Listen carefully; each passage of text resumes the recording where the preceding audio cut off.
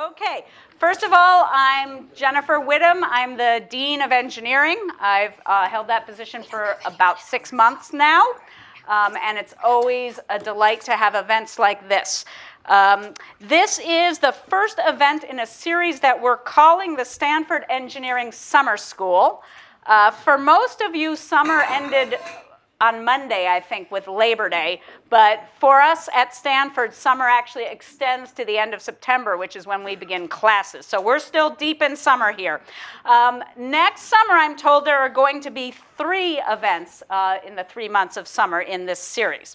So one of the highlights for me as dean is to work with brilliant teachers and researchers. And one of them is here tonight, a special colleague, who I will introduce shortly, who is going to help us learn about the decision-making process. So we're all going to leave tonight with better tools, better frameworks in order to make decisions. Should we trust our gut or should we be rational?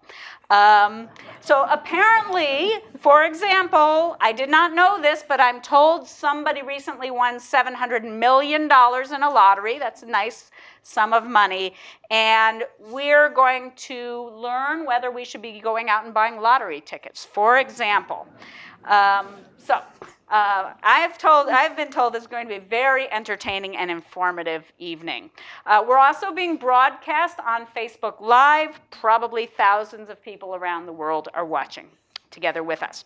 So it is my pleasure to introduce Mehran Sahami. Many of you have probably heard about Mehran, even if you haven't met him. Mehran arrived at Stanford, by my calculation, 5 years before I did. And I've been here a long time, but he arrived as an undergraduate student. I actually arrived as a faculty member. So he is an alum, bachelor's, master's, and PhD, all at Stanford. His thesis was in the area of artificial intelligence, which was a hot area at the time, but is a much hotter one now, as you all know. He is a professor of computer science. He is the Robert and Ruth Halperin University Fellow in undergraduate education. Before joining the faculty, between his PhD and becoming a faculty member, he was a senior research scientist at Google. Mehran teaches what is arguably the most famous class, most popular class at Stanford, CS 106A. How many of you have heard of CS 106A? Yep. How many of you have taken CS 106A? How many from Mehran? All right, so you're very familiar with. Well, one interesting thing I like to tell people about CS 106A is that we have maybe 1,700 incoming freshmen every year. We teach CS 106A to about 1,800 students a year, so more than the freshman class. That's because graduate students take it as well, but about 90% of our undergraduates take that amazing class. Mehran teaches other classes as well. He is an award-winning professor, perhaps one of the most recognizable faculty across campus. I think when you hear him talk, you will understand why. So without further ado, Mehran. Thank you.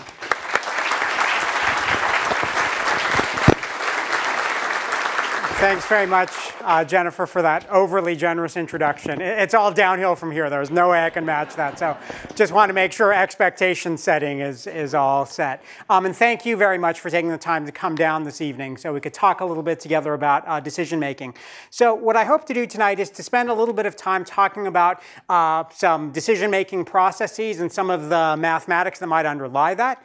We'll actually go through some examples. Decision making is not a spectator sport. So some cases where we'll actually go through and we'll ask you to make some decisions and maybe get a little audience participation. And hopefully this is just scratching the surface in terms of this very rich field that exists. But hopefully you can come away with something from this event. So I want to spend a little bit of time just with some preliminaries where we think about when we're making decisions, thinking about making decisions under uncertainty, and that being the notion that when we're going to make some decision, we don't know what's going to happen as a result. If we knew what was going to happen as a result, then it becomes very easy in some sense, for some definition of easy, to make that decision because we don't know or we don't have have any uncertainty about what are the possible consequences of that happening. And so many of the decisions we make involve uncertainty, and if we recognize that fact, then the question is, how can we harness that to think about how being able to quantify that information in some way can help us make better decisions? And so the mathematical tool we're going to use is probability theory. I'm not going to assume any previous background in probability, or if you had a bad experience with probability, hopefully that won't color your sense of this too much. But we'll talk a little bit about just some preliminaries to give us the groundwork for it.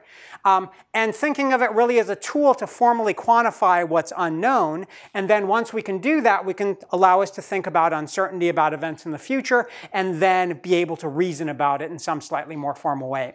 And really the foundations for a lot of this, I'm happy to say, is this work of decision analysis, which was actually a field created and a term coined by Ron Howard, who's sitting right there. So you actually get the master.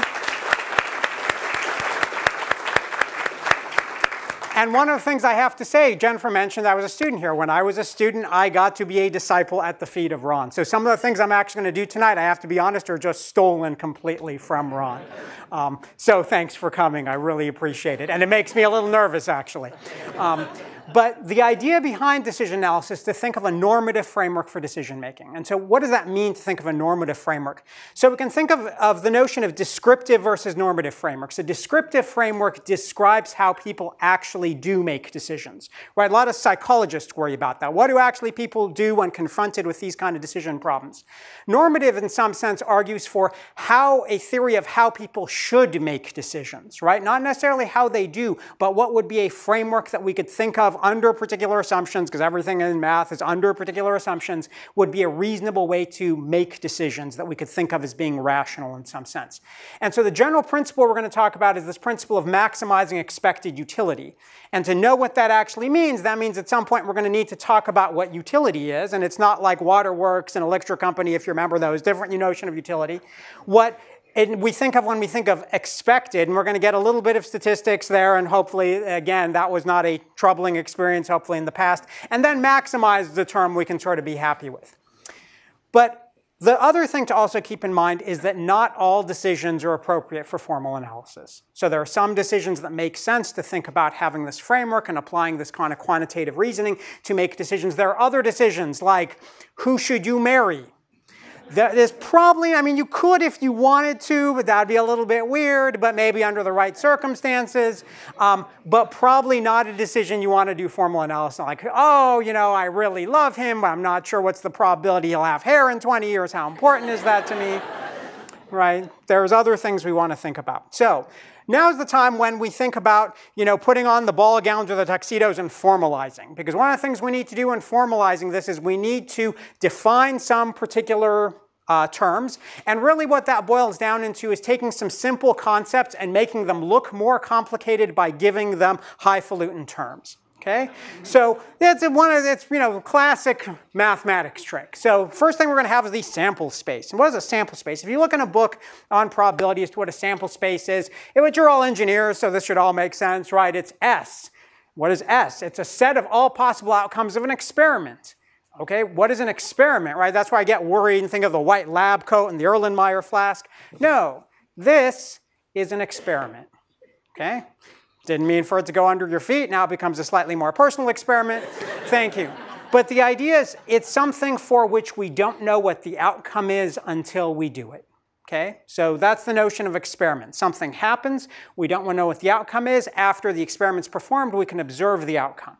And so if we think of the set of all possible outcomes of the experiment, that's just this thing called the sample space. So if we think about flipping a coin, so I brought my giant coins with me. If we flip a coin, we can think about what are the possibilities. There's heads and there's tails. And this is not real gold, just for the record. There's only two possibilities in the sample space. If we flip it, it will not land on its side. Not even withstanding that Twilight Zone episode where it lands on its side and then that guy can read minds. Anyone remember that? There's a few people who are like, what is he talking about? And then there's a few other people who are like, yeah, and now when he says it, it sounds absurd. We're not talking about that. So there's heads and tails as two possibilities. The other positive thing I can think about is, say, flipping 2 coins. So if I flip 2 coins, I want to keep these coins distinct, right? I have my gold coin, my silver coin, not real gold or silver. If I flip these 2 things, the sample space, the possibilities are now pairs of outcomes. So I could get heads on both coins. I can get heads on one coin and tails on another coin, which is different than getting heads on this coin and tails on this coin. Those are distinct outcomes that we would think about because we think of the coins as being distinct when we're just, say, we're flipping 2 coins without, say, just counting heads or tails. And then the possibility to get tails. If I roll a 6-sided die, there are 6 possibilities for the outcomes. Not a lot of excitement there. Again, I can't land on a side. I can't land on a corner. If I, say, roll 2 dice and you consider the sum of these 2 dice, now I'm considering the sum. I'm not treating the dice as necessarily being different. I'm just saying roll the 2 dice and add them together so my possibilities become the integers from 2 to 12. Okay? I can also think of, well, now that I've defined sample space, I need to define some other term called an event which we'll call E, because we always like to use the first letter of the word for our set. E is just some subset of S. And if you're a notation person, that looks like the notation. If you're not a notation person, just block that from your mind. All it really means is what is the thing you care about happening as a result of the experiment. Okay? So if I care about flipping heads on a coin, the event space that I care about is just heads, which is a subset of all possibilities, heads and tails. If I flip 2 coins and I say I care about getting at least 1 head, it's all the pairs that have at least 1 head. And so you can just kind of carry that through. What's the thing of rolling an odd number when on 1 die? If there's nothing else you get from tonight, it's the fact that die is the singular form of dice. Okay? So at least, hopefully there's some new information in this talk. And if I care about rolling an odd number, it's numbers 1, 3, and 5. I care about rolling greater than 8 on 2 dice. Again, it's pretty straightforward. Okay? So I can think of this notion of the sample space, which are all the possibilities, and then the event space, which is some subset of the things I care about. Okay? So with that happening, there is also this notion that we can think of as we begin to build up the layers of probability of a notion of equally likely outcomes. What does that mean? Well, there are certain sample spaces that have equal likelihood for all the possibilities. So if I consider a coin that's guaranteed to be fair, right, that means 50-50 chance coming up each side, then the possibilities heads and tails are equally likely. Similarly, if I flip 2 coins and they're both fair, then those 4 possibilities of the head, tail, head, or tail are all equally likely. Each have a 25% chance because the probabilities have to sum up to 1 if I consider all the possibilities. Rolling a 6-sided die again, if it's fair, all 6 possibilities are equally likely. And so if we now think about probability, so we introduce a little bit of notation, the probability, which is our capital P of each outcome, is just 1 over the number of outcomes if all the outcomes are equally likely. Right? Chance of rolling a 3 on a fair 6-sided die is just 1 over 6 because there are 6 possibilities. Unless, of course, you play Dungeons and Dragons and then we have the 20-sided die, but we'll talk about that later. Okay? In the more general case, if we think about an event, right, an event can have more than 1 outcome associated with it, like, say, rolling an odd number on 1 die. We just count up the number of outcomes that are in the event space, the outcomes essentially that satisfy some condition we care about, divided by the total number of outcomes, and that gives us the probability of that particular event. Okay, so now we can think about events as not just being 1 outcome, but again, is some set of things happening. So probability of flipping heads on a fair coin is 1/2. Probability of rolling a 5 or 6 on a fair die is 2 out of 6, because there's 2 possible outcomes out of 6. So we just get 1/3 as the probability. Okay, so any questions about that? And if there are any questions along the way, just feel free to raise your hand or shout it out, because it's better to just ask along the way if questions come up rather than waiting until the end. Especially if that question you wanted to ask was something that affected everything in the middle. Okay? So let's do a classic statistics problem. This is one of those problems that, like, statisticians just, they feel like you can't take a statistics class without them telling you this because it's so important to understand people's birthdays. And I have to be honest, there's way more people here than I expected. So we're going to try this and see how well this works. Okay? So we can ask, what's the probability that if we have n people in a room, so you are now n people, okay, none share the same birthday regardless of year? Now, in this room, we might actually have more than 365 people, which might make this impossible. But we'll see, because I think they tell me the capacity of the room is 320, so it's going to be close.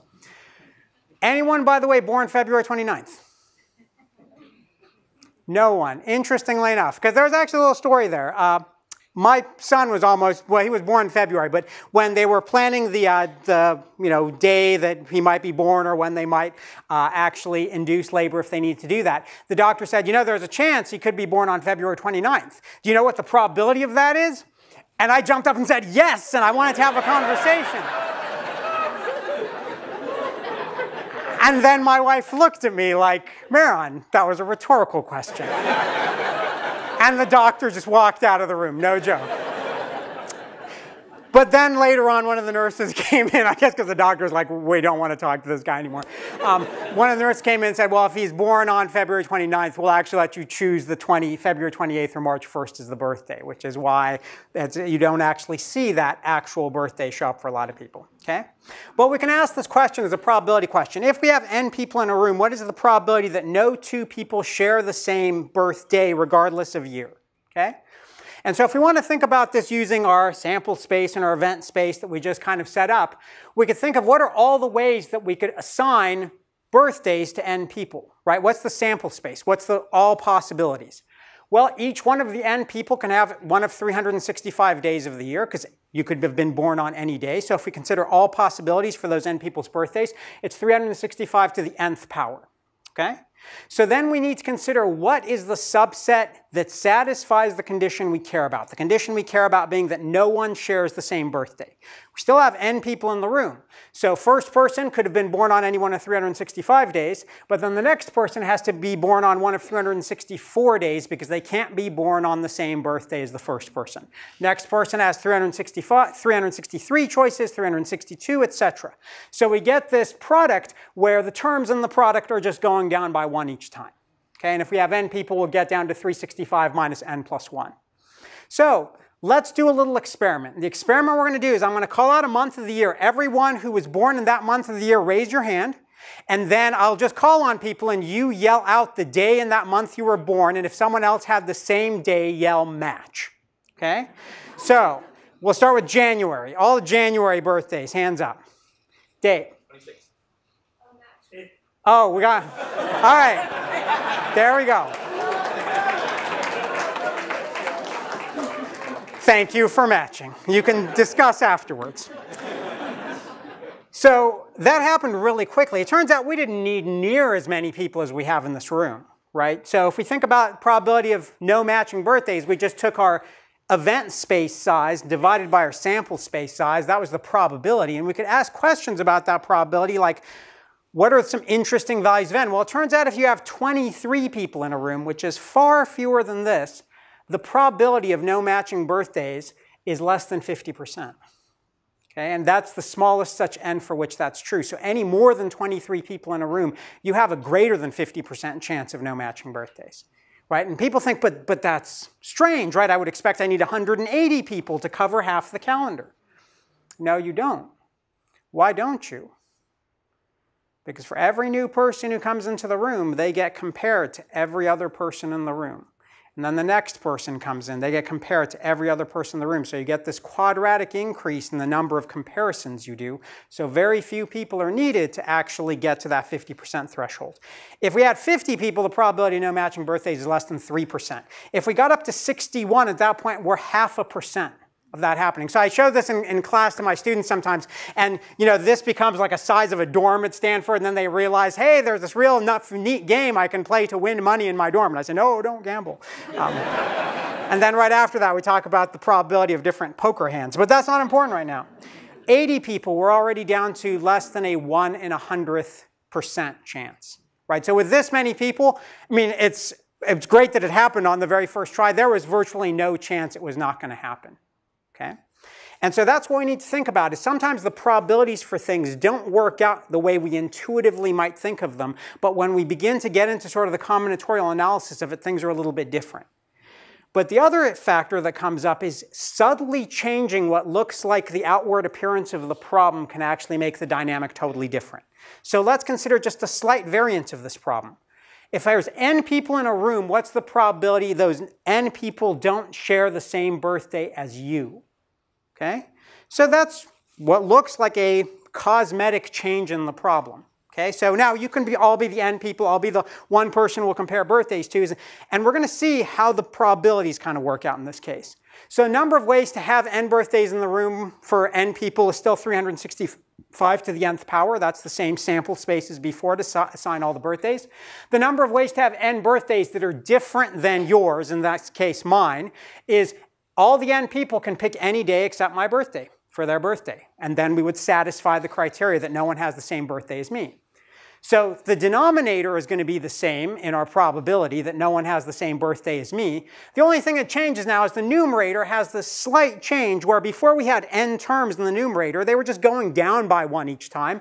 Now they're not going down by 1 each time. They're just 364 to the nth power. Okay, so still n terms, but just slight variation of the problem. What does that mean in terms of the dynamics? Well, let's see. 23 was the number of people we needed before to get the probability of no matching birthdays, 50%.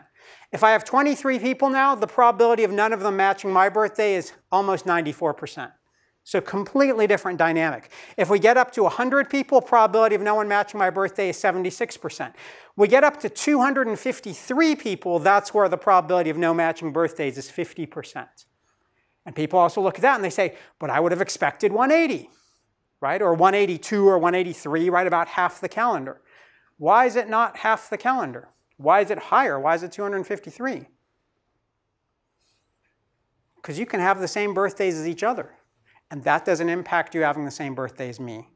So in order to cover about half the calendar, in expectation, we actually expect to have about 253 people.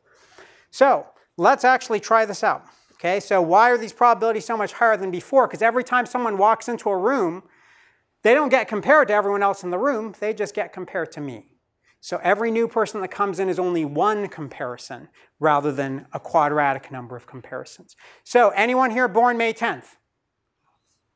We got 1. Anyone else? You got 2. All right, my birthday is May 10th. So in this room, we actually we didn't break probability because there was actually a reasonable chance it would happen. But just because you share the same birthday as me, I think that's a wonderful thing. So I'm going to give you birthday presents. So thanks for coming. These are green slips of paper with portraits of Andrew Jackson. But it's so rare that I find people with the same birthday as me. Thanks. Oh, yeah, everyone else is like, no.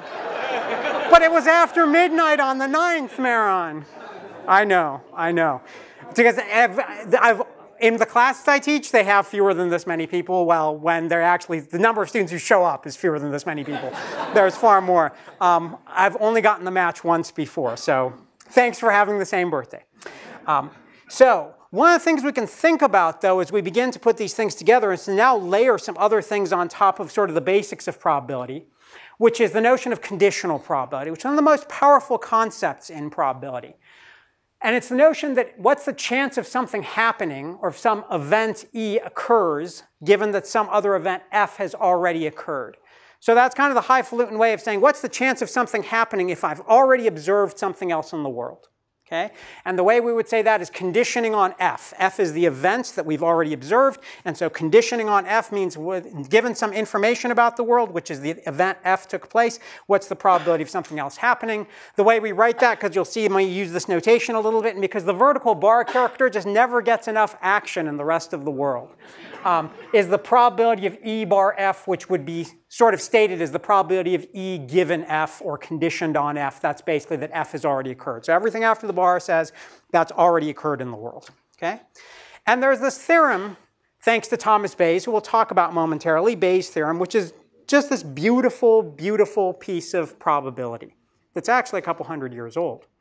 And what it says, it gives us a little formula. And I don't expect you to memorize the formula. There will not be a quiz at the end. That's one of the benefits of being an alumni.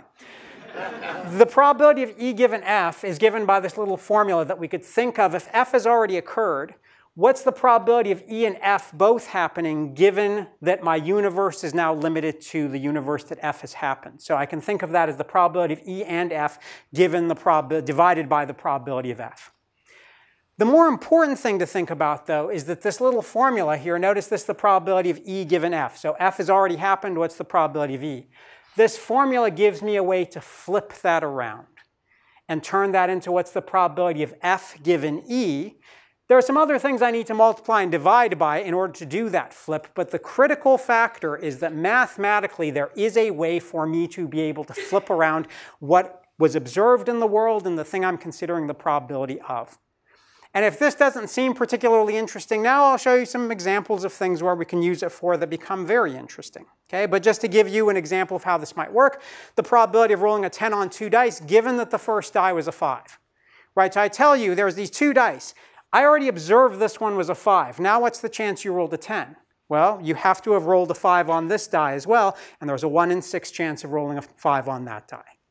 And to make sure the math all works out, we can say, well, what would be the numerator here? What's the chance of rolling a 10 and a 5 on the first die?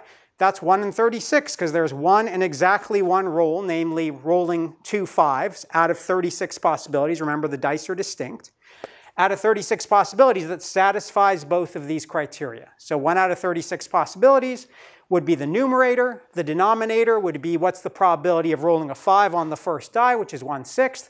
And now if I take the 1/6 divided by 1, or 1/36 divided by 1/6, I get the 1/6. So everything, intuition and sort of the mathematical formula match. Okay? So what are we going to do with that formula? We're going to talk about Thomas Bayes. So here's Reverend Thomas Bayes. He was actually an 18th century British mathematician and Presbyterian minister. And if you have difficulty remembering what he looks like, just remember he looks remarkably similar to Charlie Sheen. Okay?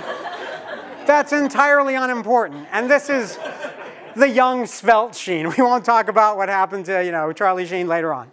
All right. So what are we going to do with this? Well, one of the things we can do, this was actually something we did at Google quite a bit, is probabilistic text analysis. How do we think about that? Well, one of the ways we can think about it is ignoring the order of words, what's the probability of any given word you write in English? So first thing people see that and they say, ignoring the order of words, why would I ignore the order of words? Like that's where all the meaning is. Trust me, I have some students that basically ignore the order of words in their writing. Okay? But if we think about what does that mean, the way you could think about that quantitatively is if you take an essay that someone has written and you cut it up into slips of paper where there's one word on each slip of paper and you put them into a bag and you shake up the bag, you put your hand in, you draw out a particular slip of paper, which is a word. What's the chance you would retrieve a particular word from that bag? Okay? And so the way you can think about this to make it more concrete is the probability of the word the is much greater than the probability of the word transatlantic for most people writing English. If you write transatlantic more than there's some issue going on. I don't want to know what it is. Okay? But generally people write the word the more than transatlantic. This crowd, this has certainly got to be true. Okay? You just got to slip it in. Every year, you got to find some way of getting in there. Okay? So the probability of each word can be measured from someone's writing, right? If we see someone's writing or some set of their writing, we can basically count how many times we saw particular words divided by the total number of words they've written. That gives us some estimate of the probability of writing particular words. Now, here's the interesting thing. Remember our friend Bayes' theorem that says, what's the chance of something happening given that something has been observed? So what's the probability of these words appearing in your writing versus someone else? The probability of the word sunny, given the writer lives in California, is probably greater than if the writer lives on the East Coast. Okay? Not always true, but generally that would be the case. One of the things that we also find is true that's interesting is remember our friend Bayes' theorem that lets us flip the probability around, which means if we estimate the probability of particular words appearing given that we know who the writer is, we can apply Bayes' theorem and flip it around so we can determine the probability of some person being the writer if we get a piece of text that has no name associated with it but is just a bunch of words. Okay? And so if you think about how people de-anonymize stuff, as a matter of fact, a couple years ago, J.K. Rowling, who wrote the Harry Potter series, big fan, I have small children, decided, people know me for Harry Potter. And anything I write, they're going to go buy it just because I wrote Harry Potter. Which is not a bad problem to have, but she wanted to say, what would if I wrote something that I wanted to be new and fresh, and I didn't want people to buy it because they thought it would be me, so she wrote a new book under a pseudonym. And very quickly, people applied this kind of analysis and said, hey, that's J.K. Rowling. And she's like, ah! So once you write stuff, it's out there. My students get really disturbed when they think they're writing stuff anonymously online. We're like, no, check this out. And they're like, I got to go. Okay? So this has also been done in historical context, right? So if we look at the Federalist Papers, right? So if you remember back to English class, or not English class, history class at some point, or you just saw Hamilton recently, there is the notion of the Federalist Papers, which were 85 essays advocating ratification of the US Constitution. They were all written under the pseudonym Publius, which is fun to say 3 times fast. But who really was Publius, right? Well, we know that Publius was actually a combination of Alexander Hamilton, James Madison, and John Jay, 3 of the founding fathers, who luckily for us had written a whole bunch of stuff that their names were attached to. So we could go and look at what they had written, do a text analysis to see what are the probabilities of their respective word usages, and then go and figure out who wrote which essays, based on de-anonymizing those texts, based on what we know about the probability distributions in their known writings versus the unknown writers, the distributions. And actually, interestingly enough, it turns out there was a couple of the essays that actually look like they were jointly written because their probability distribution for word usage is a combination of more than one of the authors. Okay?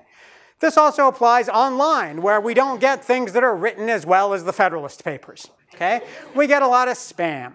And so one of the things we can actually look at is what's the probability the word Viagra appears in an email of yours, given that you are the writer, right, versus the probability of the word Viagra, given that the email was a spammer. I would like to think that this is generally true. Okay? And in fact, it is sufficiently true that this gets used in industry in a bunch of places. So here's a little graph from Google. If there's any Gmail users in here, I won't ask you if you use Gmail. If you do, thanks. But what this graph basically shows is the red line is the percentage of email being sent. And that's a couple years old because I can't show you the more recent numbers because I'm not there anymore. And that would be a violation of various things. But we won't talk about that. The red line shows the percentage of all email being sent through Gmail that was spam. Right? You can see this thing's going up to 80%. These days, people estimate the percentage of all email that's sent that's spam is about 90%, depending on who you ask. The blue line is the percentage of email that gets through the system that is spam, that does not get marked and filtered out by the system as spam.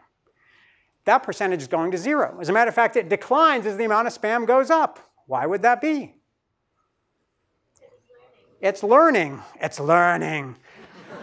Its brain is a neural net computer. I got to break into my Arnold Schwarzenegger accent sometimes.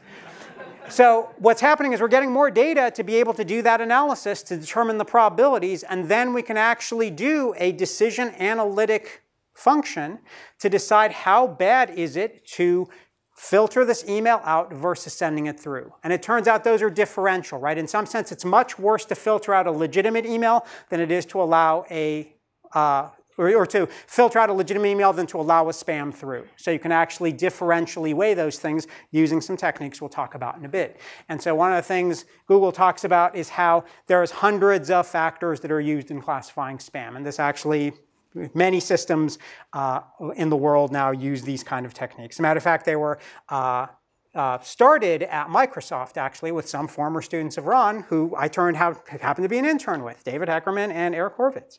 So the reach is large. Let's talk about Let's Make a Deal. So anyone seen the TV show Let's Make a Deal? A few folks. And some people are like, really, Mehran? There's better TV on now. I know, but a tear wells in my eye for Let's Make a Deal. And there's Monty Hall. This is another one of those classic statistics problems that you could never escape a probability class without seeing this problem. So I feel like now that you're trapped here, I must not let you escape this without actually seeing this problem. Okay? So the way this is getting set up, and now we're going to move into actually making some decisions now that we have all this framework for probability. The game show, we have a game show with 3 doors, okay? And so I couldn't install actually 3 game show doors in here, and it wouldn't be as interesting to use the side doors. So I'm going to have 3 envelopes instead, and we're just going to call these A, B, and C, okay? So these are our 3 envelopes. Behind one of the doors, in this case inside one of the envelopes, is a prize, and I can mix up the envelope so it's equally likely to be in any envelope. And in the other 2 envelopes, there's nothing. So what I actually put in all these envelopes is a green slip of paper, because in the past when I would do, the students would be like, hey, Mehran, that's pretty neat. And that would make for a really bad demo. So all of them have green slips of paper. One of them has an additional green slip of paper, which has a portrait of Andrew Jackson on it. Okay? So I need a volunteer. Come on down. First hand down. So by the way, have you seen this demo before? Maybe. I know the lots of things. It's good. It's good. What's your name? Dave. Hi, nice to meet you, Dave. I'm Mehran. So what we're going to do, I could say I'm Monty, but there's probably some trademark issue with that. So you can choose any one of these doors. Go ahead and pick whichever one you like. Okay, don't open it yet. Now what we're going to do is, what the host would then do is open, yeah, see, it's a green slip of paper. The host opens one of the other two doors, revealing nothing. So I'm guaranteed that I will open one of the other doors and show that nothing's in there. So what I'm going to do is, I'm going to check back here. You keep looking at them. Okay? Yeah, it's the Stanford way. So here's an envelope. It has the green slip of paper, and inside there is no money. Okay? So at this point, I've revealed one of the doors that has nothing behind it. Now you are given the opportunity to exchange for the other envelope. Okay? So let's go through the analysis. I don't want to put you on the spot, but let's go through should we, right? So we have this decision we need to make, should we do this? So first thing, if we don't switch, our probability of winning is 1/3. Any questions about that, right? We sort of you randomly picked one of the envelopes. One of them had the money in it. It was equally likely which one you picked for some notion of equally likely, so there's a 1/3 chance. So now, without loss of generality, mathematicians' favorite saying, right? You got to work it in somewhere. Without loss of generality, let's call the envelope you picked A, okay?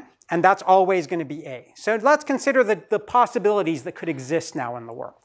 Possibility number one is that A is the winner. There's a 1/3 chance of that happening. Now, what would happen? If he's holding A and A is the winner, I would be holding B and C, okay?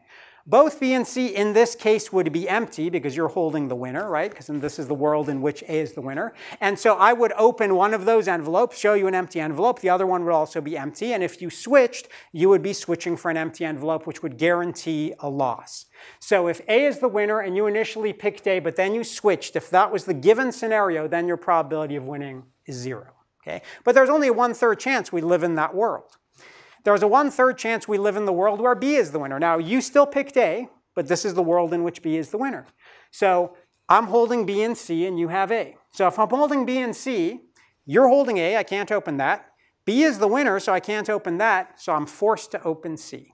Okay, because it makes for a really stupid game if you're like, hey, B's the winner, and let me show you the winner. Now do you want to switch for an empty envelope? And you're like, no, why did I even come? I had better things to do on a Wednesday night. So I can't open A, I can't reveal the prize in B, so I'm forced to open C, which means I'm now holding B in my hand in the situation in which B is the winner. So if B is the winner and you picked A, but then you switch, you are guaranteed to switch to B, which means your probability of winning is 1.0. By symmetry, the third case, where C is the winner and has a 1/3 chance of happening, has exactly the same dynamic. You're still holding A, I'm holding B and C. I can't open A because you're holding it. I can't open C in this case because C is the winner, so I'm forced to open B, which means I'm holding C that's the winner, and if you switch, you will switch to C and always win. So these are the three possibilities in the world, and if we want to consider what the probabilities of you winning, given that you picked A and then switched, we add those three worlds together because they're mutually exclusive, but we have to weigh them by their respective probability. So there's a 1/3 chance of 0 probability of winning, 1/3 chance of probability 1 winning, 1/3 chance of probability 1 winning. So if you switch, there's a 2/3 chance of winning. So do you want to switch? You're like, I wanted to switch 10 minutes ago and you made me stand up here. Go ahead and open it. Let's see. I really hope this works. And there it is. Thanks very much. And thank you for all the years of tuition. All right. Well, yeah, that would be, I always worry about this one because it's like, oh, I hope he wins. I will tell you this story once. I did this with some high school students, and I had this student in there who reminded me of me when I was a kid. Because I used to watch Monty Hall, the Let's Make a Deal, and they would go through this whole exercise, right? And I would always sit there as a kid, because I didn't understand probability, and be like, don't switch. He's trying to fool you. Don't switch. And then, like, the kid who I was doing this demo to did exactly that. He said, no, I just feel lucky. And you know, when luck and probability collide, guess which one wins? Probability. He lost. Yeah.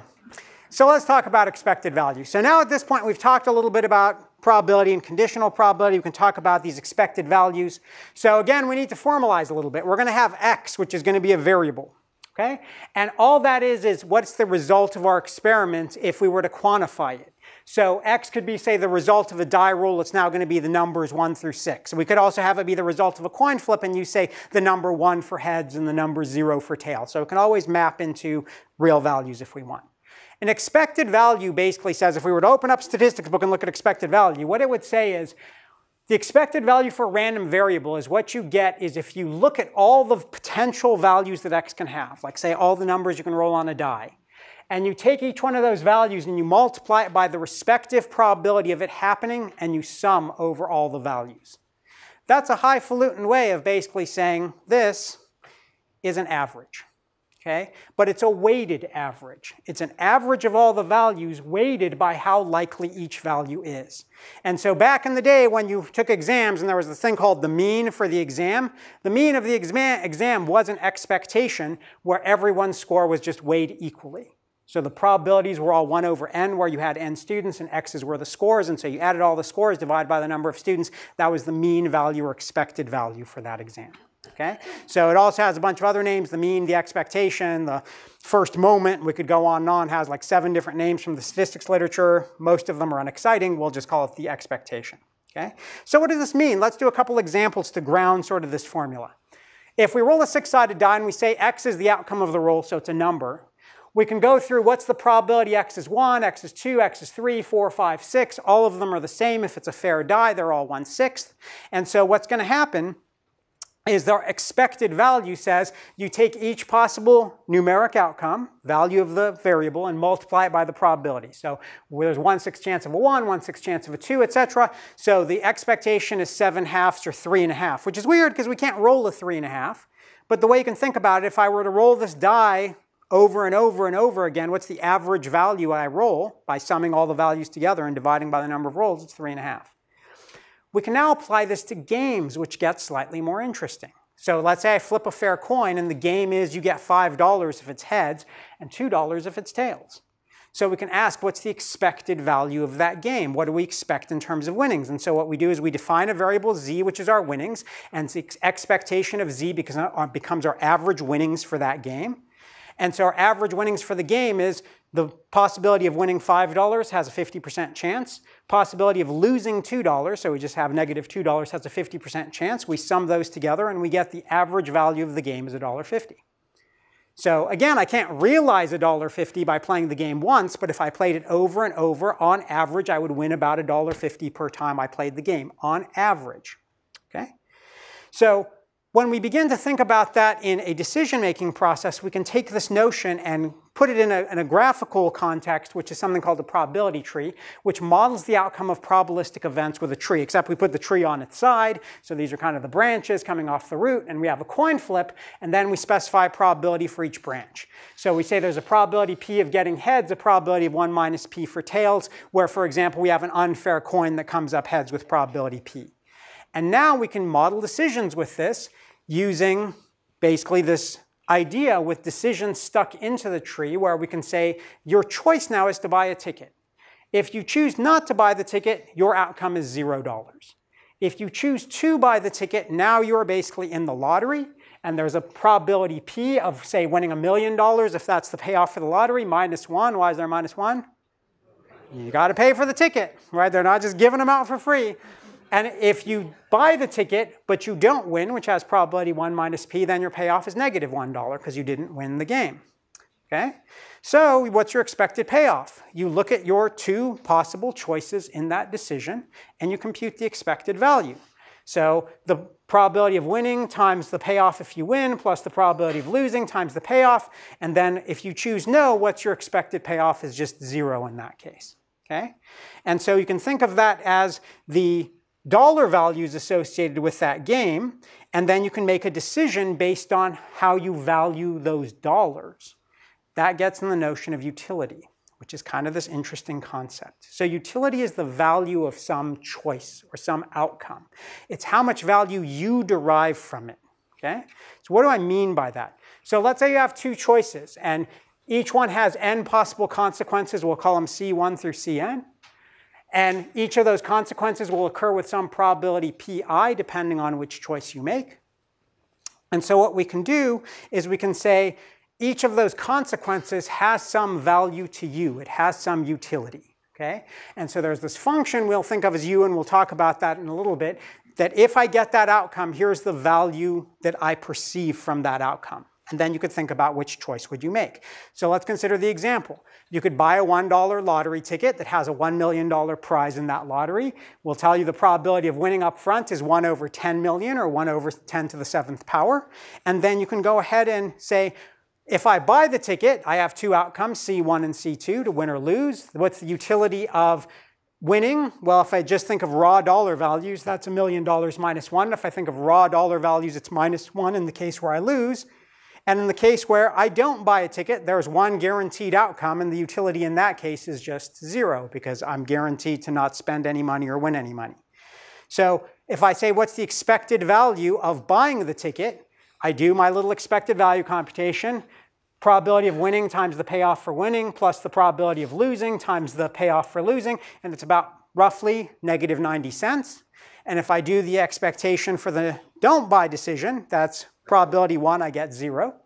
And so now if I want to think about that notion of maximizing my expected utility, my utility is the value that I get out of those dollar amounts, which we'll talk more about in just a second. I compute the expectation over the potential outcomes of that decision, and I maximize. So I have two choices, buy or don't buy. I pick the one that has higher payoff, which in this case is don't buy. And the California lottery, if you play, has the slogan that says, you can't win if you don't play.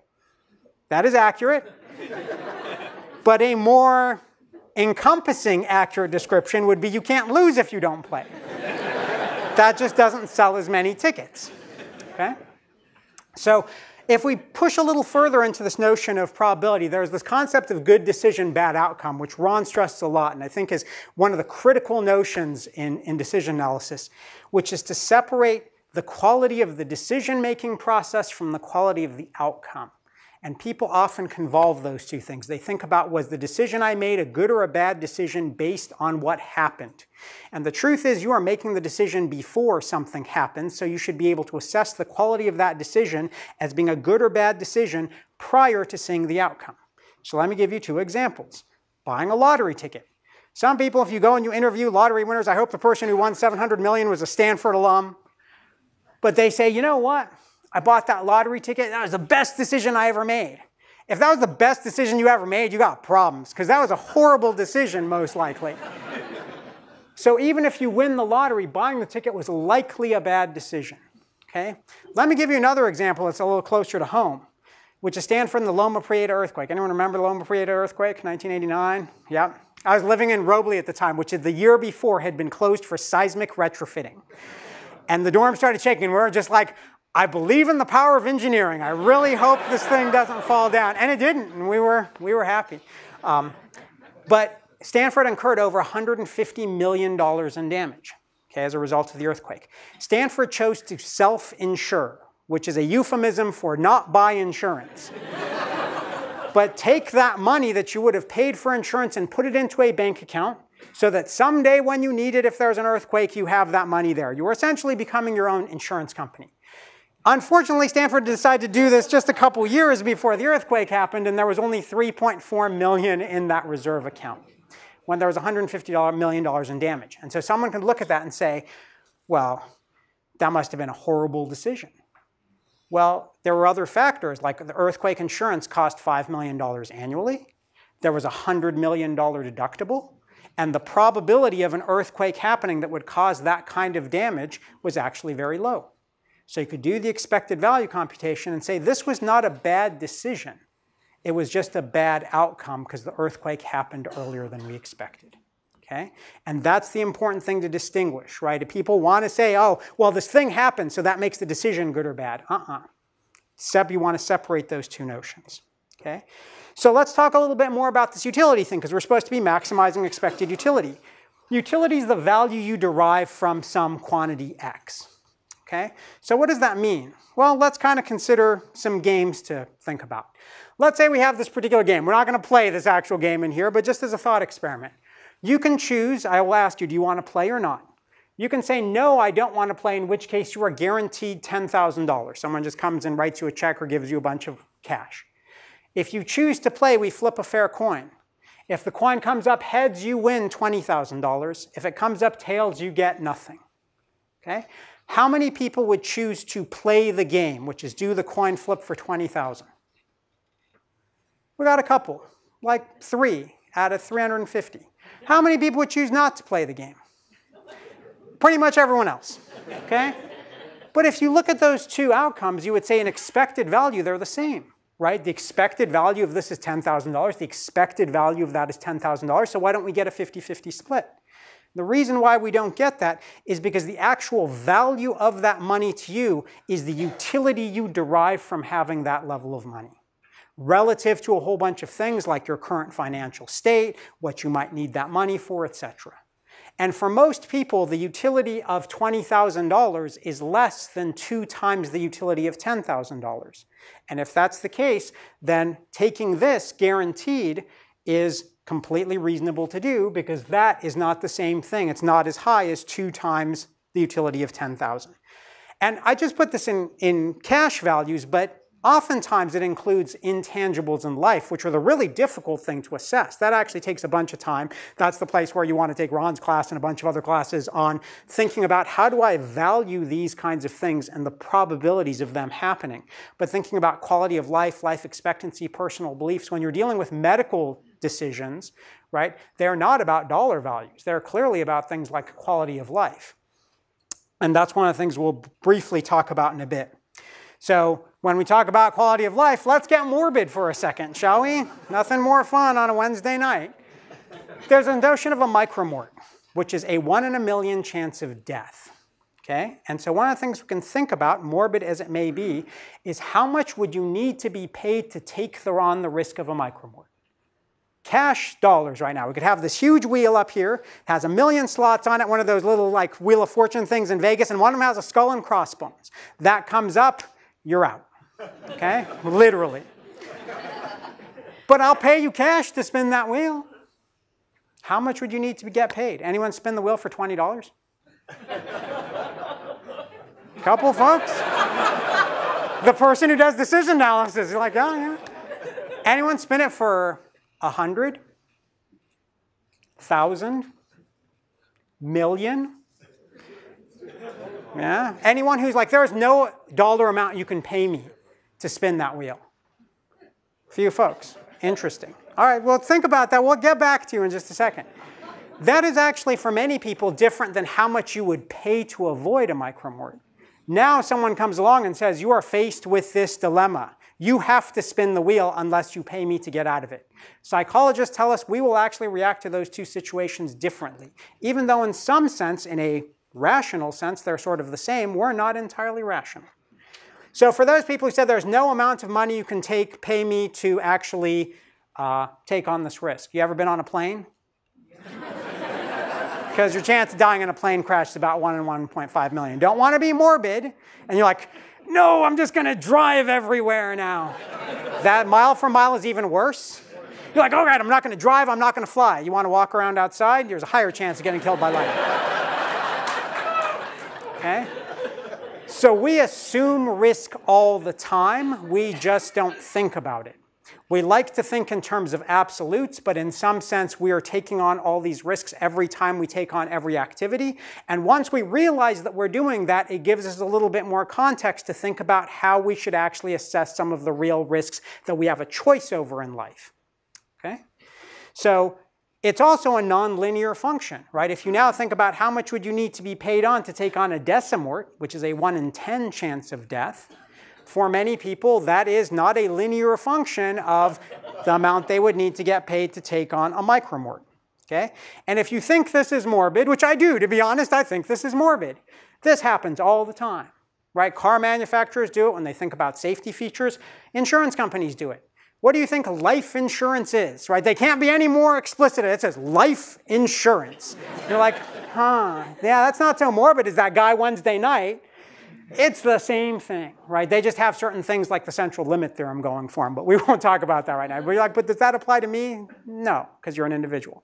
But that's how insurance companies will actually talk a little bit about insurance, how they make money by taking risk out of a system. So let's consider playing a game. And so the idea here is which choice would you make? And so the way we're going to set up the game is you can either choose to play the game or not play the game. If you play the game, it's a coin flip where if it comes up heads, you get $1,000. If it comes up tails, you get nothing. If you choose not to play the game, you get X dollars. But X is not determined except for you. Okay? And what I want you to think about is what is the value of X for which you are indifferent to playing. Indifferent is a difficult concept for people to really think about, to be indifferent to something. So one way you can think about being indifferent is if you allowed someone else to make that choice for you, you would be happy with whatever they chose. Right? So the choice gets taken out of your hand. You're like, really, those two outcomes are equivalent to me whether or not they choose to play the game for me or not play the game for some value of X. So think in your head, what value of X is that? Right? How many people would choose to play the game, so do the coin flip for 1,000 if the otherwise guaranteed payoff was $250? Well, a fair number. So most of you would actually need less than $200 to take that as the guaranteed payoff versus this game for 1,000. So if we go up to 300, 400, anyone still in at 500? Anyone in at 600? We got a couple people in for 600. We're going to Vegas. After this, we're going to Vegas because you like to gamble. This value of X, which is entirely for you, there's no right answer. For every individual, it's different based on your situation in life, all the other factors you're considering, is what's referred to as your certain equivalent. What it says is that this choice that involves uncertainty has something that to you is equivalent that involves no uncertainty. And that's an interesting thing to think about, because for all the folks who are like, yeah, $250, I'm indifferent, you are willing to give up money to avoid risk. So you can actually take the probability in the system and assign a dollar value to it in some very blunt way, because we want to eliminate risk from the system. Okay? And so the certain equivalence is the value of the game to you. There's no right answer for anyone other than yourself. So in some sense, everyone gets the right answer if you really pick the right value for you. So let's pick a slightly different game. Let's say it's the game where if we flip a coin, you win $20,000 versus nothing. Or let's just say for that game, your certain equivalent is 8,000. Let's just say. Okay? Well, it turns out if we think about that, the expected monetary value, the EMV of the game, right, if you choose to play, is $10,000. It's 50% times 20,000 plus 50% times 0. So the expected monetary value of the game is $10,000. You are willing to be indifferent to that game versus $8,000, which means you are willing to give up essentially $2,000 of expected value in order to have certainty. And that's what's referred to as your risk premium. How much is the risk actually worth to you as a dollar value? Right? It's interesting to think about that probability now converts to a dollar value, okay? Because you want to eliminate risk. And this, as we alluded to before, happens all the time, right? It's how much you would pay to give up risk or to avoid risk, and it's what insurance is all about. So if we think about the choice to say insure a car or not insure a car, and I'm making this very simplified. It's much more complicated than this, and in California it's actually more simplified because you don't have a choice. You have to buy car insurance. You can choose to insure your car or not. If you choose to insure your car, let's say you pay $1,000 for your premium, and it doesn't matter if you get in an accident or not, everything's covered. So we're going to assume in this world the only accidents that happen are just car damage, no one gets hurt. And we're going to assume that this is completely comprehensive insurance, so if you get in an accident, everything's fixed. But you pay the premium. If you don't buy car insurance, there's a high probability you don't get in an accident. So there's no damage to fix, you didn't pay a premium, outcome is 0. There's a small chance you get in an accident. Again, we'll assume no humans got harmed in the making of this slide, but the cars get damaged and it's $30,000 worth of damage. Okay? So if you do the expected value computation for buying insurance, you always have to pay in this case, right? You're not making a positive outcome in either case, but it's $600 or minus $600 here versus minus $1,000 for insurance. Most people, if they had the choice, would still buy insurance because they just want to eliminate that uncertainty of the really bad case. Okay? And so it's not an irrational decision. It's just understanding what our tolerance is for risk and what we're willing to accept and how we trade off these other things that we can trade off, like dollars, to eliminate risk. Okay?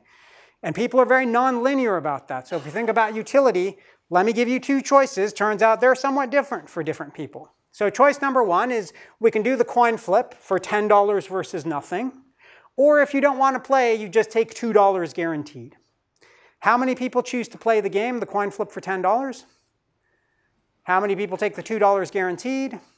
There's a few, but the vast majority of people take the coin flip. That's great. So I'm going to do a linear transformation of this game now, which just means I multiply everything by a constant. That constant just happens to be 10 million. Okay? So now you can take the coin flip for 100 million versus 0, or take 20 million guaranteed. How many people take the coin flip now? We're definitely going to Vegas. But that's not a bad choice, right? For different people, there will be different situations in which they will choose one versus the other. And the reason why most people flip their choice from saying, yeah, I take the coin flip there versus I want the guaranteed payoff here is because we value money non-linearly, right? $20 million is a life-changing event, right? You're just like, yeah, I'm done. I finally get to like buy a house in Palo Alto. Right? But you're generally doing all right. And having that certainty is worth more to you than also having the 747, right? Whereas here you're like, yeah, you know what? It's like a couple cups of coffee. I'll go for it, right? And there's maybe some fun you also get out of the game in addition to just doing the coin flip, okay? And so there's this notion of utility curves, what our appetite is for risk. And the way you can kind of think about this in a simple way is if we think about dollar values on the x-axis, and on the y-axis, some notion of utility, which actually oftentimes get measured in units of utils because they're not meaningful other than to think about relative quantities. As the dollar values go up, how much does that dollar value have value to you? That's what utility is, okay? And so people who are in risk neutral, the first $50 has this much utility, and that's the same as the next $50. They are linear, right? So for every additional $50, they value it the same as the first $50. Most people are not risk neutral. They are maybe risk neutral in sort of an early part of a curve, but most people are risk averse, which is, and you know, $50 is too small a value to you. That's fine. You can make it 50,000 if you want. That works too, or 50 million, or whatever works for you. But the second one of them is generally smaller than the first one of them. So as the dollar values get bigger, the next $50 is less than the first $50, which means the utility of $100 is less than 2 times the utility of $50. There are some people who are risk preferring, right? Vegas is a very fun place for those people. Not always the best outcome, but a very fun place, which is that next $50 is actually worth more to them in terms of utility than the first $50. So they are happy to take an even money bet that has a 50-50 chance of happening. Okay? So let's do a real test. And what we're going to do is the game setup is I'm going to flip a fair coin. So I'm going to assume, as far as I know, this, let me get out my silver dollar. This silver dollar is fair. It even has an H on it for heads, so we can make that clear as to what's heads. And we're going to flip it, and if it comes up heads, you win 50, or you win $100, and if it's tails, you win 0. And this is actually an example I just cribbed completely from Ron, because I did it in his class, and I thought it was so eye-opening. I got to do it for you. Okay? But how do we choose the person who's going to play this game? We're going to ask, how much are you willing to pay to play this game? Okay? And so we're going to just do an English-style auction in here. If I could have given you advance notice, I would have. But like, I'll take cash. I'll take PayPal. I'll even extend credit. Okay? We're in Silicon Valley. Bitcoin, whatever you got. And you're like, yeah, but that will be worth less by the end of the night. But it's not important right now. So we're going to do a real auction, right? So why don't we start the bidding at $10? Anyone willing to pay $10 to play this game? Just raise your hand. All right, how about 20? Do I have 20? 20, we got 20. Do I have 30? Do I have 30? We got some for 30. Do I have my 40? Do we have 40? We got a few for 40. How about 50? Do we have 50? We got a couple for 50. Good. How about 55? Do we have 55? We got a 55. Anyone want to outbid 55? Do I have a 60? You got to come on down. We got a 60. Do I have a 65? We got a 65. Do I have a 70? Do I have a 70? 65. Do I have a 70? It's only $5. Come on. 70? We got a 70. Do we have a 75? 75. Come on, 75. You're like, come on, you're like, come on. Yeah, 75. 80. Do I have an 80? No, you really think about it. Spend a little time. Anyone else want to jump in at 80? We're opening it up for 80. All right, we got 75. Going once. I could go by ones, but I'm just going to just go by fives because it's faster that way. 75 going once. 75 going twice. Last chance for 80. Last chance for 80. Sold. $75. Come on down.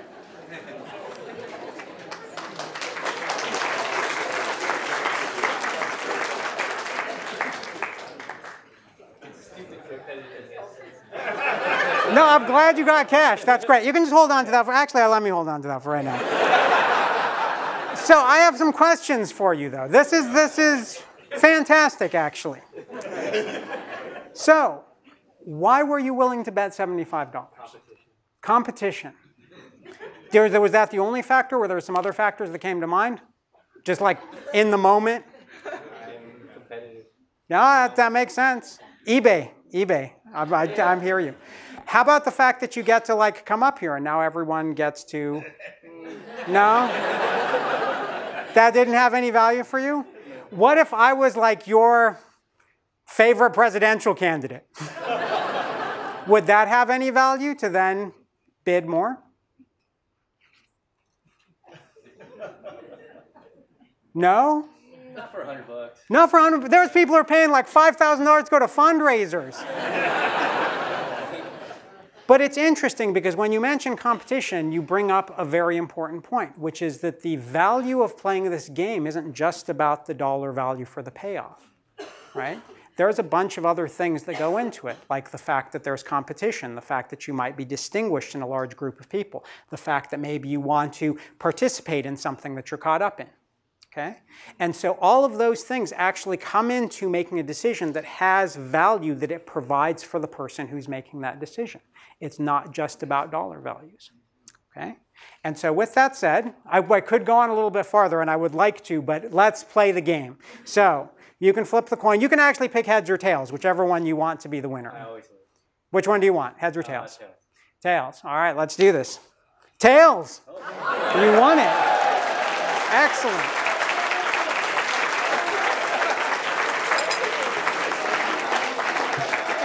So what I'm going to do, actually, I'll just give you the Ben Franklin. Yeah, congratulations. Nicely done. Thank you.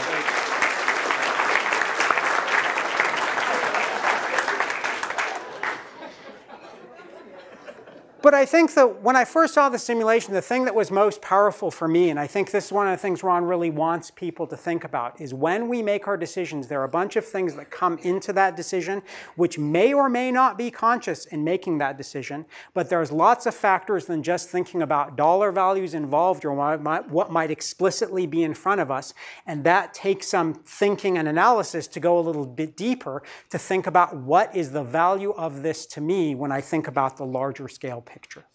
Okay? So we're going to do another experiment. This time, someone's already got their hand up. Or do you have a question? Please.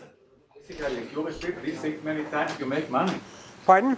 If you repeat this, if it's not a one-time decision, but you repeat every time you have an opportunity like this, you repeat, you do make money. Yeah, so the question is, or the point is, if you have something that you can repeat, you can make money, and that's absolutely true. If the expected value is positive, then you should play that game over and over. On average, you will actually make money. There's an example I do with students in class that we won't talk about here, which is a little betting scheme that you can actually use that has a positive expected payoff. The only problem with that betting scheme is it requires you to make exponentially larger bets. And so that's why Vegas puts limits on their tables, because they also know about that kind of stuff and they don't want you to do it. But absolutely, if you have a positive expected value and it's something that you won't break your bankroll to do it, you can pump that particular notion. So here's our friend Thomas Bayes. I need another volunteer. Come on down, first hand up.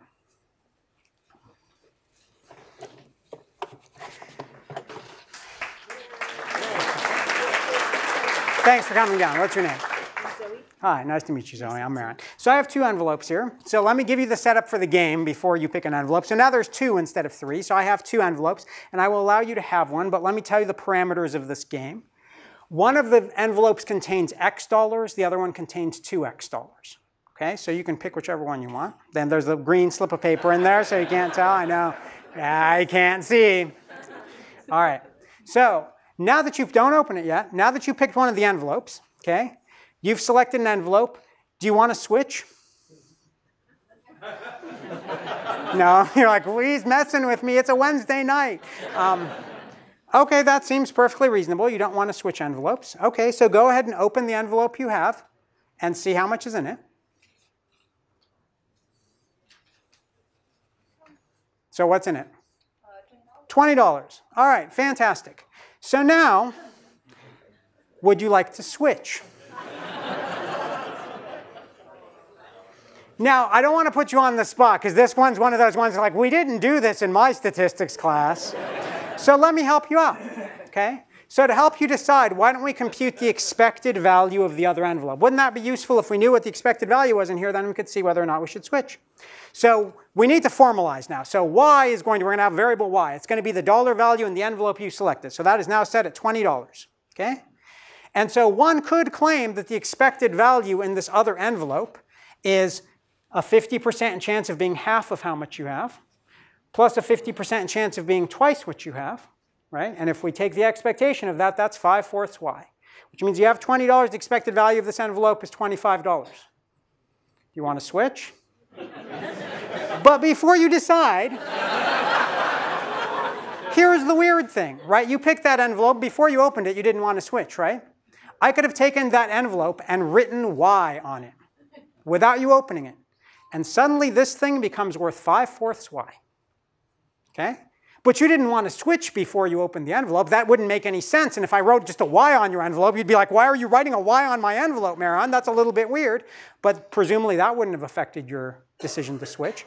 So why did this envelope suddenly become worth more for any value that was in that envelope that was positive? Okay?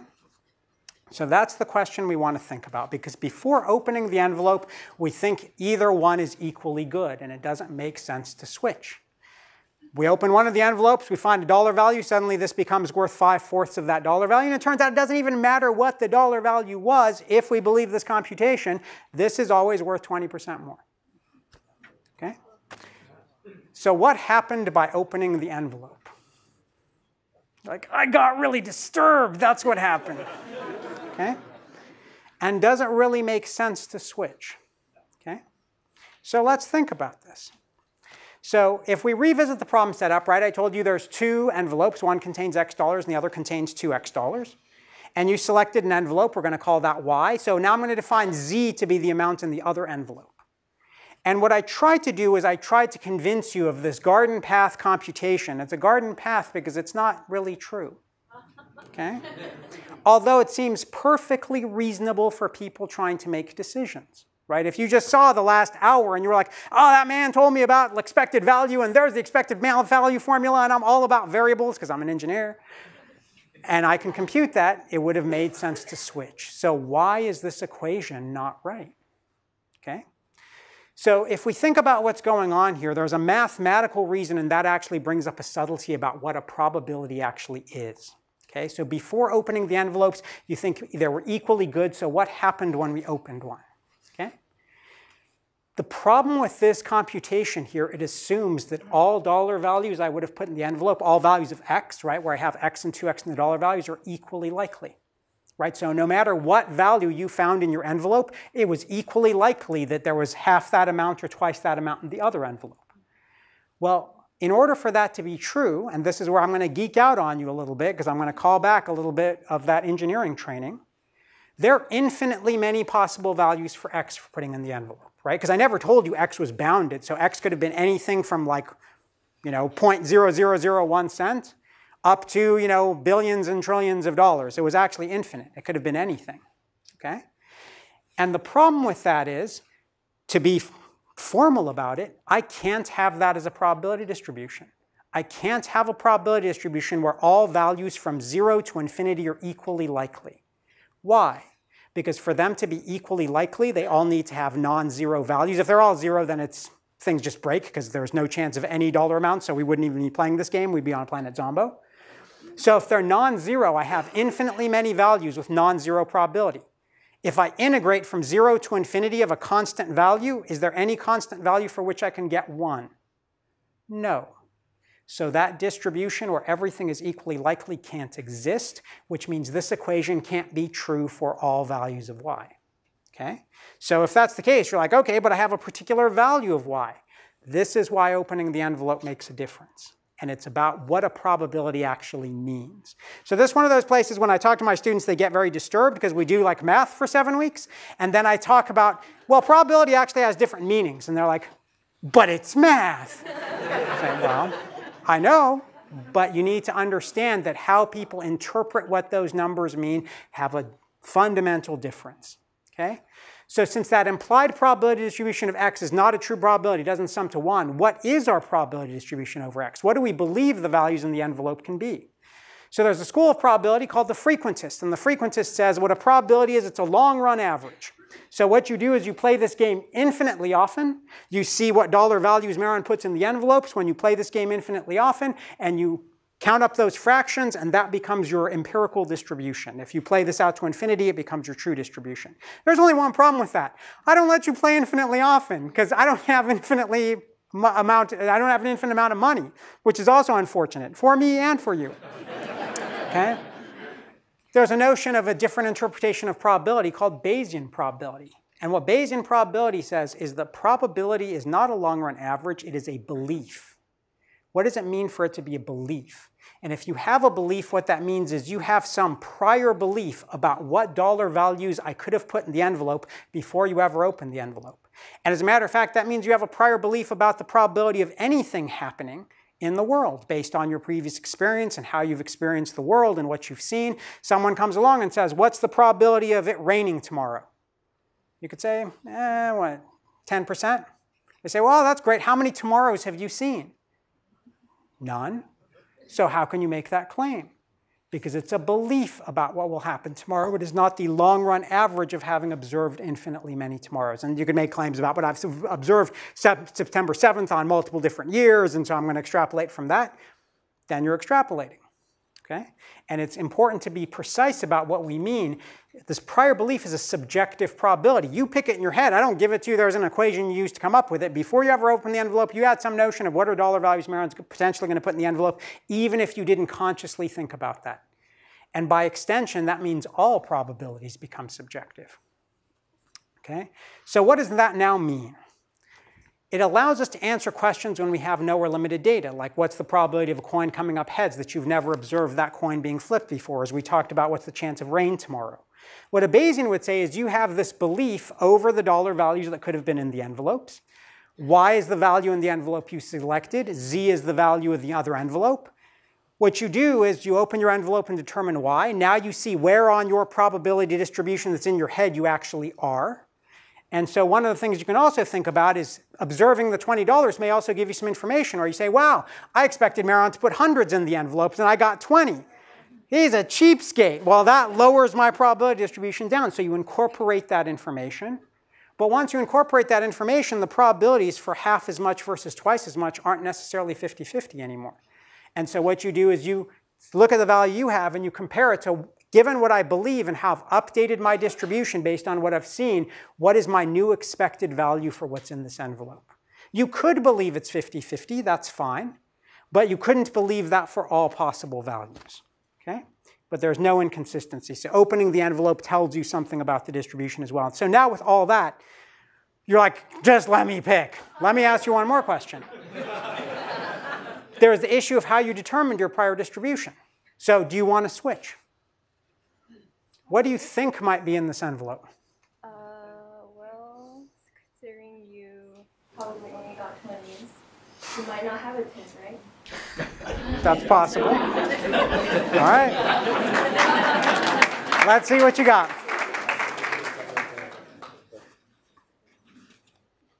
Oh, man. Yeah. I'm giving away free money. I'm not going to stick 2 20s in there, but you can keep that. Thank you for playing.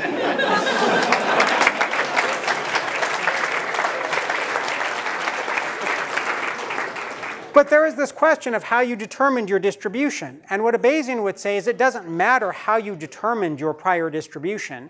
What matters is it's your distribution. You pick it based on your experience. But the important thing is you have to have one. Okay? You can't come in and just say, I claim nothing about this. You could try to claim nothing about it, but you really, you could say, well, I think a whole bunch of values are equally likely. And I'd say, really, you really think $1 trillion in there? At some point, you might say no, and you create a finite distribution. But you have to have some prior value. So let me give you an example of that. Imagine the envelope you opened had $20.01 in it instead of $20. How many people would switch? How many people would not switch? And a lot of people are like, it's getting close to 8:30, Mehran, don't make me decide. I've had enough decision making. Right? This was supposed to help you make decisions. Now you're just like, I'm just going to avoid them. Why would you, so someone said you would switch. Why would you switch? There is no half set. Really?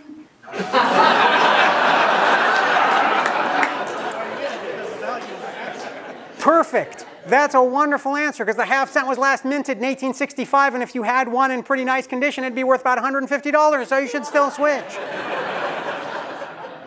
But notice what happens in that decision making, right? I never told you we couldn't have half cents in the envelope.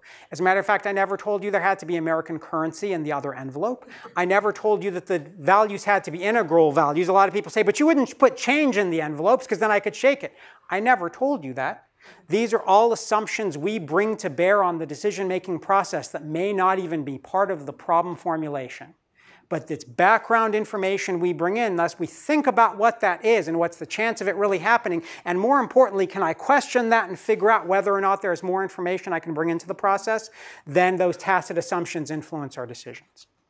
Okay, so let me give you one last thing, which is just we've talked for, decision-making for like, what is that now, 75 minutes. So in our last 5 minutes, I'm going to just ask you a simple question, which is how rational are you? By giving you a choice. Okay? Not about the half cent. So choice number 1, you get to choose between A and B. Choice A is $1 million guaranteed, 100% chance. Choice B is there's an 89%, basically we flip sort of an unfair 3-sided coin. There's an 89% chance you will get $1 million, a 1% chance you will get nothing, and a 10% chance you will get $5 million. So take a moment to decide in your head if you would choose A or B. And then we're going to have another choice. This choice is a separate problem. We have choices C and D. So C has an 89% chance of 0, an 11% chance of 1 million, or a 90% chance of 0 and a 10% chance of 5 million. So now take a moment to choose whether or not you would choose C or D. So you're going to have 2 choices, one for A or B and one for C or D. Okay? So take a moment to make up your mind. Now we'll consider some possibilities. How many people chose A and C? How many people chose B and C? How many people chose, what do we have left? B and D? Fair number. And how many people chose A and D? Fair number. So it's split about 50-50 between A and D and B and D. So if you chose A and D, let's see what happens. Okay? So if you chose A, that means you prefer 100% of the utility of $1 million. That is greater to you than 89% of the utility of $1 million plus 1% of the utility of 0 plus 10% of the utility of 5 million. That's what's the inequality implied by your choice. And if you chose D, you have 89% of the utility of 0 plus 11% of the utility of 1 million was less than to you because you chose D, 90% of the utility of 0 plus 10% of the utility of 5 million. Now I'm going to do a little bit of what's known as arithmetic, which is I'm going to start with choice D and subtract the utility of 89% of the utility of 0 from both sides of the inequality. And so what I end up with is this little box over here. So this 89 goes away and this 90% turns into 1%. Then what I'm going to do is I'm going to add 89% of the utility of 1 million to both sides.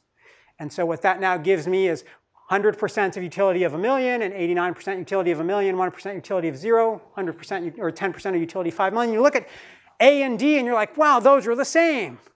They are, except for the fact that the inequality is different in the 2 boxes. Okay? Which means, dun, dun, dun, you are inconsistent with utility theory. Some people would claim that means you are irrational. And this comes thanks to Maurice Allais, who is a Nobel Prize-winning French economist. Okay? And the question is, why? Right? We just did like an hour and a half of decision analysis, and you're like, I didn't learn anything. And you learned a lot. Why do we do this? And the reason why, and that's for any utility, any or any reasonable utility function where you sort of positively value money. So why do we do this? right? And psychologists actually say we will do this. This is the place where descriptive and normative separate, right? Psychologists will actually predict that this kind of behavior happens. Because when we look at choice A and B, we see a 100% chance of a million. And we say, you know what?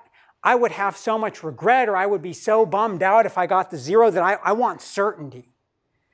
So I'm foregoing the 1% chance of 0, even though that gives me a 10% chance of 5 million. I just don't want to risk it.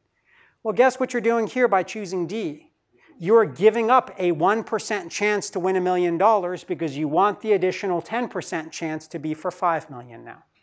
So it's the same thing. It's a framing problem. One choice is framed as certainty versus uncertainty. The other choice is both framed as uncertainty. And what psychologists say we overvalue is we overvalue certainty because we see that 100%. And that's where we will depart from things like a normative framework for decision making.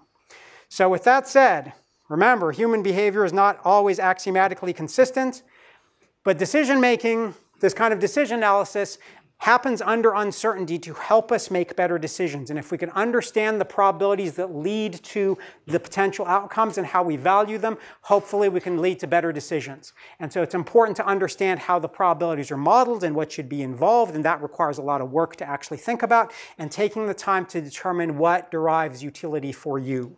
And remember, not all decisions are subject to rational analysis. So thanks very much for your attention.